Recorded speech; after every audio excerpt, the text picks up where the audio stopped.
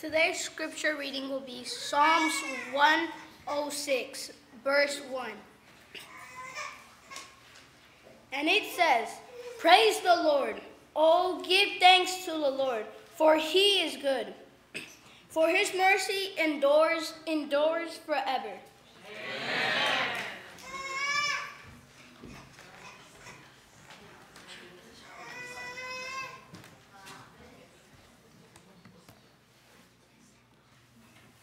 Thank you, Jason, for the apt reading of his word. It's been a blessing so far in this service. Magda already preached my sermon. The music has been great. Jason already read the word. I feel like just saying amen and sitting down. But I prepared a sermon, so I guess I'm going to preach it. I'm going to kneel down one more time. Lord God, speak to our hearts. Thank you so much for your word. Illuminate our minds once again. This we ask in Jesus' name. Amen.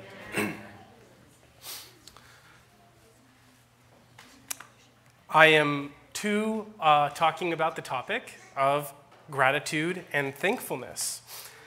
And I wanted to just look at the definition of the word gratitude with you. Gratitude apparently means the quality of being thankful, readiness to show appreciation for and to return kindness. Gratitude. Gratitude is a profound need in society. Probably one of the most underappreciated experiences in our society. Psalms chapter 118, verse 24 says, "This is the day that the Lord has made. Let us rejoice and be glad in it." Today is a day that the Lord has made. Every day is a day that the Lord has made.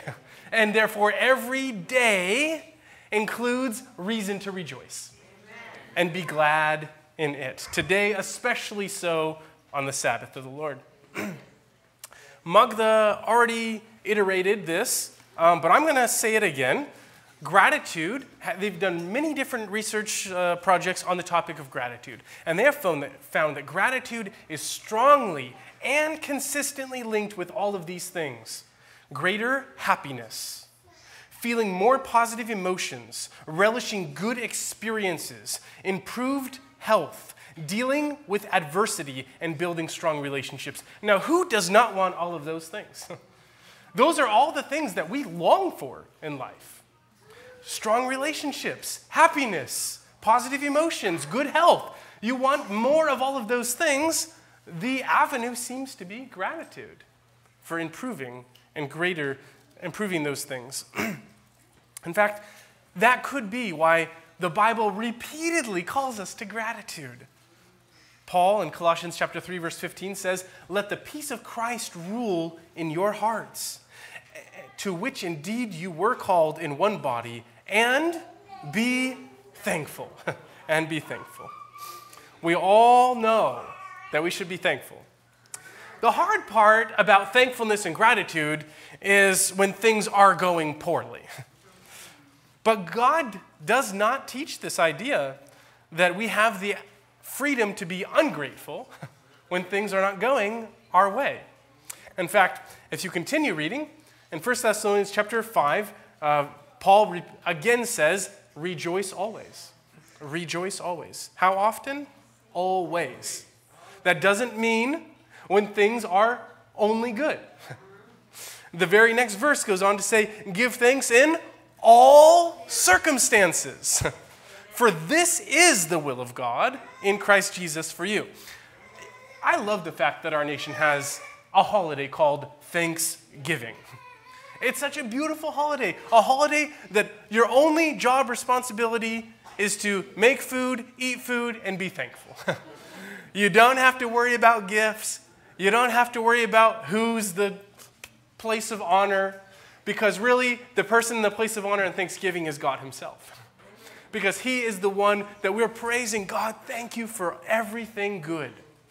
And thank you for the challenges too, because through them we grow. There was a man named George Mueller. I'm sure you've heard that name before. George Mueller operated multiple orphanages in the 1800s. And this was a time where there was not an official tax process to support those who didn't have parents. The orphanage was just run based on random acts of kindness, and it was run based on different people who made offerings to it. George Mueller never once went and asked for money to run his orphanages. All he did is pray, and people came to him and offered money and goods. One day, it was a particularly scary and perilous circumstance. George Mueller had a house full of orphanages. An orphanage full of orphans, and it was time to eat, and there was no food, none. They had eaten everything in the home. And so they went to George Mueller, and they said, "What are we going to do? There's no food to put on the table." And he says, "Sit the kids at the table and have the blessing." Of course, the kitchen staff and helpers thought, "This is ridiculous. How can you put the kids at the table? There's no food to give them." So he brings the kids to the table. They set them down. George Mueller opens his hands in gratitude and says, "Lord God, thank you for the food that you have provided."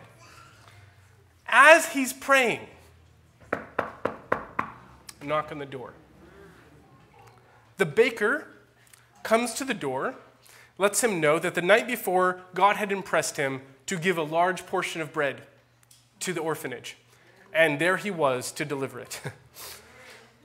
As the baker finished bringing all the bread, setting it down on the table, just as he was walking out, another knock on the door. The milkman let George Mueller know that his truck had broken down. He couldn't finish the rest of his deliveries, and he didn't want the milk to be wasted, and he's donating the rest of it to the orphanage. Amen. You read some of the stories that George Mueller tells, they're all like this. They're just like phenomenal stories. But the thing that got me most about the story is that George Mueller gave thanks when it didn't seem like there was something to give thanks for yet.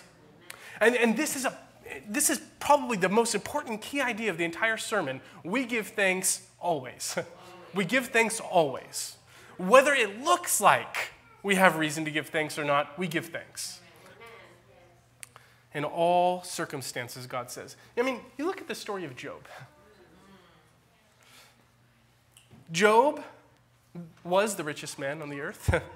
Job had a wonderful family, but one thing after another, Job lost. He lost his property, he lost his children, he even lost his health. Of all things it was left with bad. He was left with a wife who said to him, "Curse God and die." And he was left with friends that sat there and blamed him for all the problems that he had. Those things which he was left with only hurt him more. And if anybody had a reason to, quote, curse God and die, certainly it seems as if Job did. But yet that's not what Job says. In fact, Job, in Job chapter 1, verse 21, says the words, "Naked I came from my mother's womb, and naked I shall return. The Lord gave, the Lord has taken away." But then he finishes with, "Blessed be the name of the Lord." He says, I will praise God no matter what. I don't care what the circumstances, I will praise God. I will thank him, I will give gratitude because God is good, even if the circumstances are not. There's a book called The Hiding Place, written by Carty. If you've ever written it, it's amazing. If you haven't read that book, you should get it. It's just profound. Corrie ten Boom lived during the Nazi regime. She was known for harboring Jews and eventually found herself wound up in one of the most horrible concentration camps, Ravensbrück. Her sister and her were both in the same concentration camp, and the sister Betsy was saying, we need to be thankful in spite of the circumstance. One of the things that was bothering them so badly is the barracks that they were forced to live in this concentration camp was utterly filled with fleas. It was a disgusting place. They were practically starving daily. They were constantly in fear of being abused. And it was at the breaking point when they realized that they would have to live in a flea infestation. When Corey was about ready to say, I can't handle this anymore, Betsy said, we need to kneel down and thank God for everything. Corey said, what do you mean thank God for everything? We live in fleas. And she said, then we will kneel down and we will thank God for the fleas. Corey, struggling with that for a little bit, finally decided that they would kneel down and thank God for fleas. It was not too long afterwards that they realized that the guards which constantly molested and abused them were no longer wanting to have anything to do with them and their barracks. And they realized something, that it was because of the fleas. It was the fleas which kept them safe and allowed them to actually have Bible studies with the other people there. And it was the fleas which gave them a haven of safety. And so they continue to remember to kneel down and thank God for fleas. In a very real sense, it's true that the struggle ends when the gratitude begins. It may sound like a fun little saying, but it really is the truth. A lot of people talk about happiness. And the reality is that happiness comes and goes with whatever the circumstances are. If I remember, wanting to go to Disneyland when I was a little kid, and you know the advertisement for Disneyland or Disney World. What's the advertisement? At least it was when I was a kid. I don't know, but they advertised it as the happiest place on earth. And I thought, that's where I want to go. I need to go to the happiest place on earth. The reality is, what that teaches you is that if you're not at Disneyland, you're not at the happiest place. You can't be happy. But what gratitude teaches is the idea that no matter what's going on, you can be thankful. You can be thankful. If you find it hard to be grateful in the present, the Bible teaches, then look to the future. Because God has promised us many beautiful things. In Titus chapter 2, verse 13, it says, waiting for our blessed hope, the appearing of the Lord, the appearing of the glory of our great God and Savior, Jesus Christ. We have everything to look forward to. And if there's a moment, if you happen to be in that place in life where everything isn't perfect, where things are a little bit frustrating, where work isn't going right and the relationships just don't seem to be flowing, the very least you can say is, I have something to look forward to. God has promised that someday all of this will be taken care of. That doesn't mean that you can't cry. It doesn't mean that you can't grieve or get through the hardship. You're allowed to share emotion and to feel sadness and hurt, but God says in the end, He will take care of it all. In fact, God says, if things are going good, be grateful. And if things are going bad, be grateful. There was a church that was going through a building project. Sounds similar because we're about ready to vote on an upcoming building project. About towards the end of January, we're going to have our final business meeting for the building project, which we hope all of you will be present at because we're going to be making a vote whether to move forward with the building project or not. There was a church that was doing a building project, and this was right about the time of World War II. There were two families, and the church, they were making appeals for people to think about what they could give and for this building project. And as the families were leaving the church, they were all kind of pondering this idea. And one of the families came to the pastors. They were coming out, and they said to the pastor, Pastor, you know that our son was killed in the war. And as a memorial offering in his memory, we'd like to give to the building project. And that was in World War II, so they said $200. Nowadays, that'd be more like $2,000 or whatever. But the family, the couple behind them, was also thinking about what they could offer. And they said, wow, that family gave $200 for their son who died. They said, Pastor, my wife and I were talking about giving $200 for the building project, and they gave $200 when their son died. We were going to give $200, but our son came back from the war alive. And for that, we will give $500. And you see, the whole idea is, the context is, both of them were giving. Both of them were praising God and saying, I want God's work to go forward, regardless of the circumstances.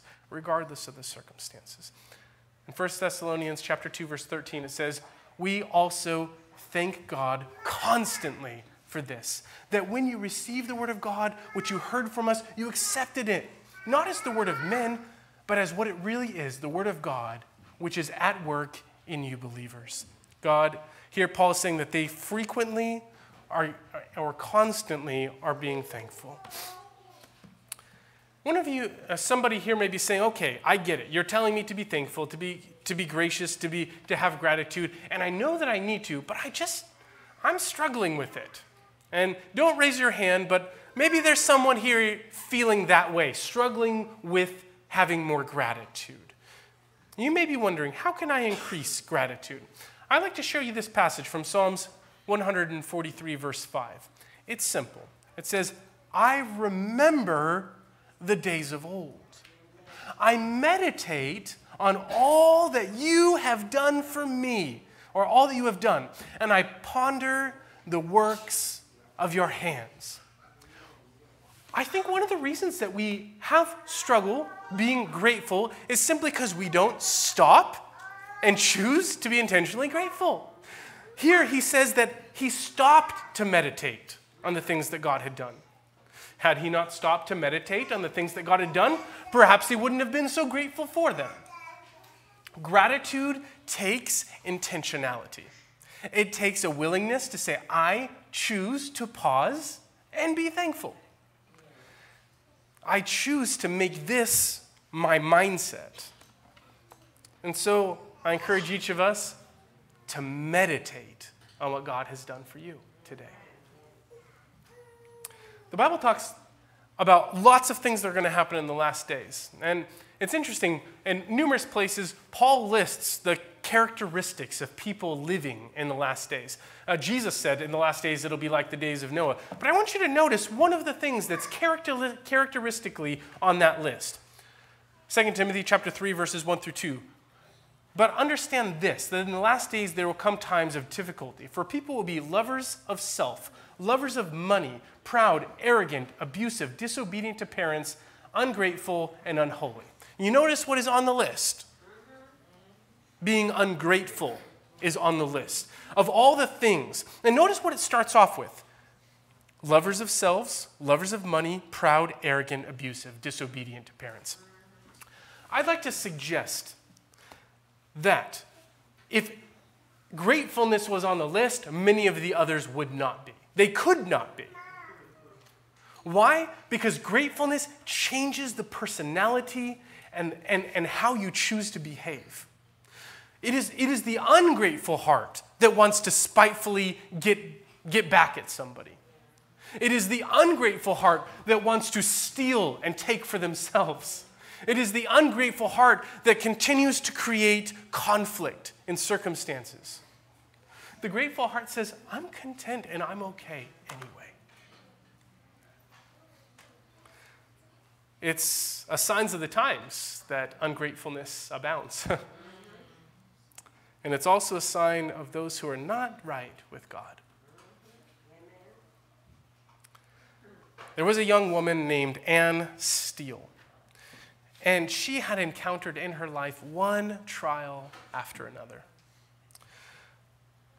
She had her mother die when she was only 3 years old. And so she, shortly after, when she was 19, she suffered a hip injury that left her as an invalid. She couldn't walk anymore, and she had to be pushed in a wheelchair. Eventually, she was able to find a man and fall in love, even in her current circumstance. She found a man that loved her for who she was, and they were going to be married. It was actually on her wedding day that her fiancé drowned. Anne Steele was famous for writing many beautiful hymns.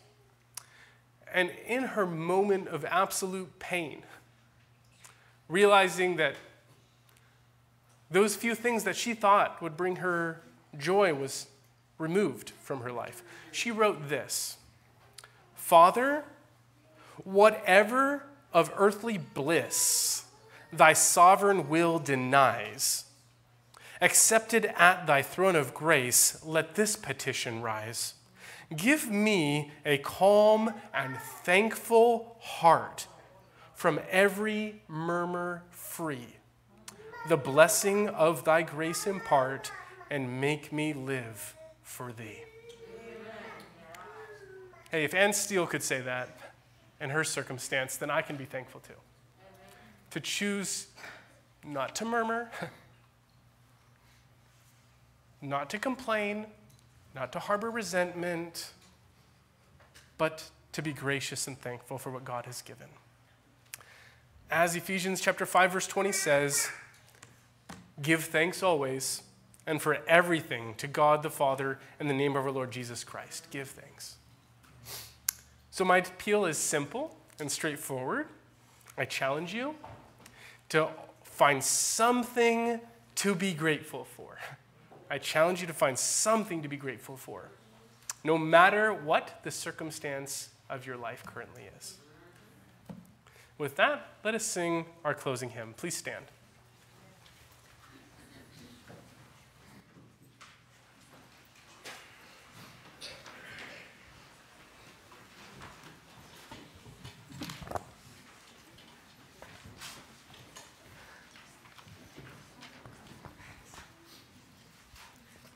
Hymn number 524, 'Tis So Sweet to Trust in Jesus.